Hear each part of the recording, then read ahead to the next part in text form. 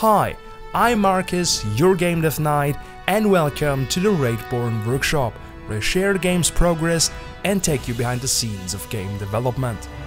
Raidborn is a first-person action RPG where you explore dynamically generated levels, experience ferocious physics-based combat, and build your character from a variety of exciting skills. If that sounds good to you, make sure to wishlist the game on Steam and to watch the introduction trailer. Both is linked in the video description.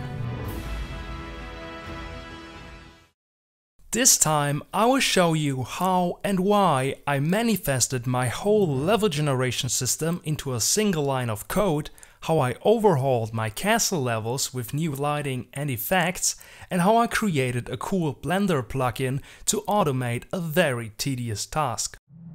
And as always, it makes sense to stay till the end, because there will be a loot drop where you can grab some cool stuff, but more about that later. Now, let's head over to the coding station to talk about the Blender plugin I created. In a previous devlog where I talked about how I boosted the performance of Raidborn, I said that I merged all of my materials into one to decrease the render load. To fully understand what I'm talking about, just watch the mentioned devlog. But simply put, materials define the visual appearance of a model, and the fewer materials you use, the better. The reason I needed to create a Blender plugin was that I did the merging process of the materials in the Unity game engine, which means that the models in the Blender source files don't use the new global material. Without going into too much detail, that required me to shift some values of every single model by a certain amount. This can be an extremely tedious and time-consuming process, which is why I created this plugin. As you can see here, it can do the job for me with a single click. And even better, it can apply to multiple objects at once. Before I started polishing the castle levels, I created some new assets, which is why we're here at the modeling blacksmith. In particular, I made some new rugs, because the old ones really didn't look very good and their mesh also wasn't very clean. And as rugs are objects I use regularly to make the ground feel a little bit less empty, it is important that they look good. Then I also created some new tapestries because they had the same problems as the rugs and are also an object I use on a regular basis. The idea to use tapestries, by the way, actually came from the Elder Scrolls 4 Oblivion, and I think they really help to make those naked walls look a little bit more comfy. Then it finally was time to start polishing the castle levels. Similar to the last devlog where I worked on the exterior levels, I started with improving the lighting. As you can see here, I first tried to find a fitting ambient light color for the scene. Usually I go for a dark blue tone to simulate a moonlight color to make the scene feel cold and spooky. Then I tried to complement this by adding some torchlights, which I colored orange, which allow me to occasionally sprinkle a warm and comfy vibe to the otherwise cold and spooky mood of the castle. As discussed last time, there are a few reasons I can't use Unity's global illumination, which normally would brighten areas up that are not directly lit by a light source and thus would lead to a more realistic result.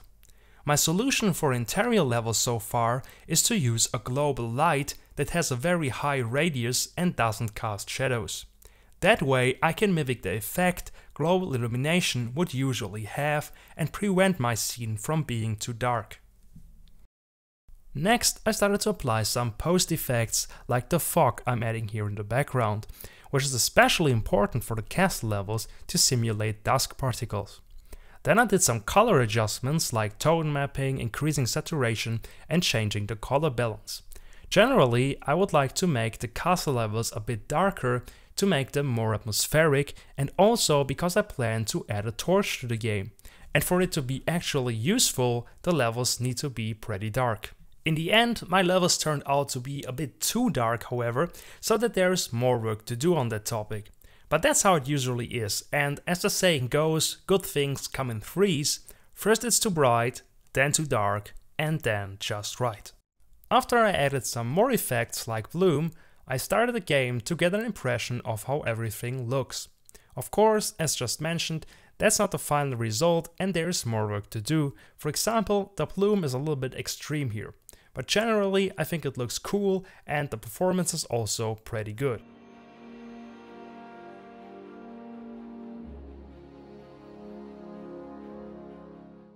Now that I'm back at the coding station, it is time to finally unravel the mystery of why I basically manifested my whole level generation system into a single line of code.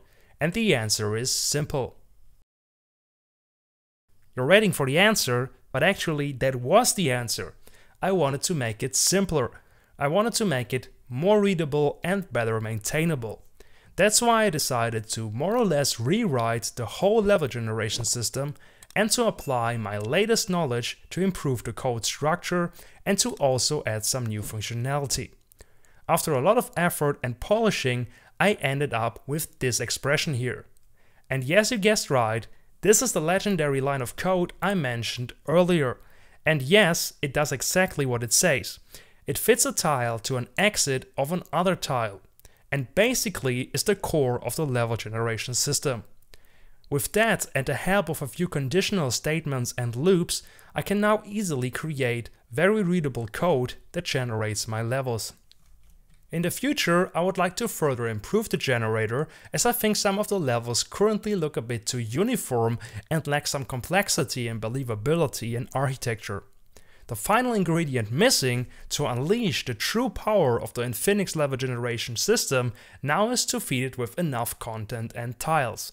But that's a topic for another episode. And now it is Lootdrop time. Let's see what's in the chest today.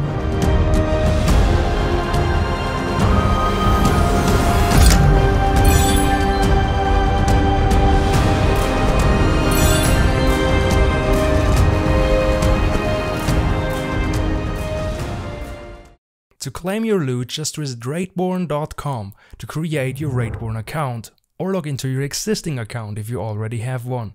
Creating your account not only allows you to take advantage of loot drops, but also rewards you with an extensive welcome package. If you're logged into your account now, come back here and click the link at the bottom of the video description, which will add the honor crowns of this loot drop to your inventory. But hurry up, the link will only work until the next devlog is released. The new items unlocked with this loot drop are now available in the Raidborn shop and can be unlocked spending your honor crowns. A link to the shop is also in the video description. You can find more detailed information about the system in the email you receive after account creation. And now it's your turn to tell me your thoughts about the game and the video in the comments below. As always, see you next time and stay cool.